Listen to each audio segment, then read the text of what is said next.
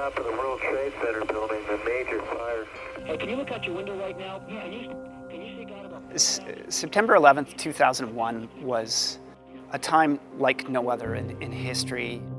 You know, the news was just coming in, we're seeing what was happening, and the airspace being closed was absolutely unprecedented.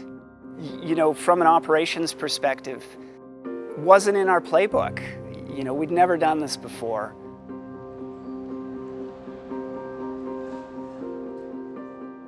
At that point, we kind of looked at each other and said, it's going to be a different day today.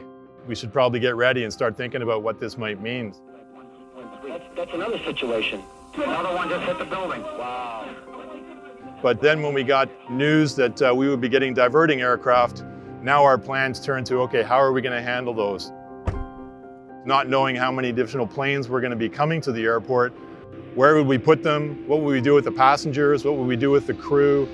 And so we started to make those plans.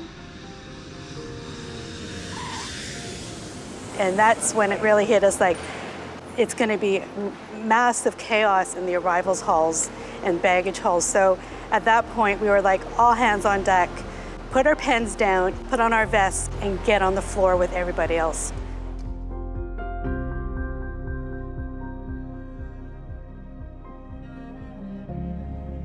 Some of the challenges were every U.S. carrier or flight that had diverted from the States had to be screened, right? It wasn't an easy thing to do because the planes had to be inspected, right? Everybody had to be screened, the cargo had to be screened, so it was laborious. It was not uncommon for 5, 6, 7, 8 hours to be stuck on a plane. The crew and the passengers on board the aircraft had no knowledge on why they had just landed at Vancouver Airport. They were just told you needed to put down at the closest airport, and they were directed by air traffic control to land at Vancouver Airport. And obviously on the planes in those days, people didn't have iPhones and didn't have access to the internet.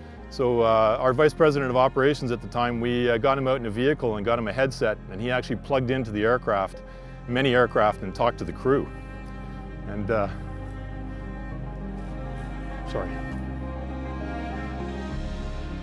Once the order came down to land all the airplanes, they had to land.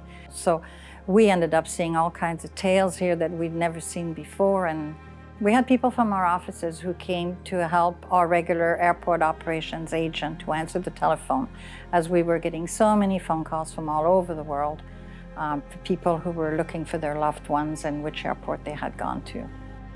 Vancouver International Airport is eerily silent today. The more than 900 flights that normally roar in and out of this airport every day grounded in the wake of yesterday's terrorist attack in the States. 110 aircraft are stranded on the tarmac.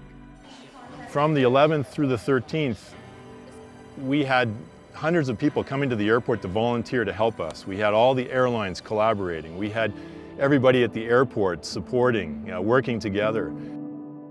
The terminal quickly got so full, we set up a queuing area on the sidewalk. And when we found out we were running out of room there, quickly made the decision to turn our parkade here into a terminal. And so many of our staff were just out here, ensuring everyone was safe and ensuring everyone was cared for.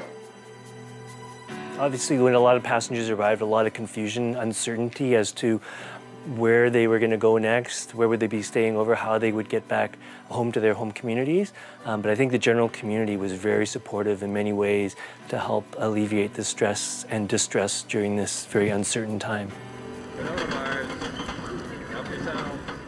People had access to food, people had access to blankets. It was a real community effort.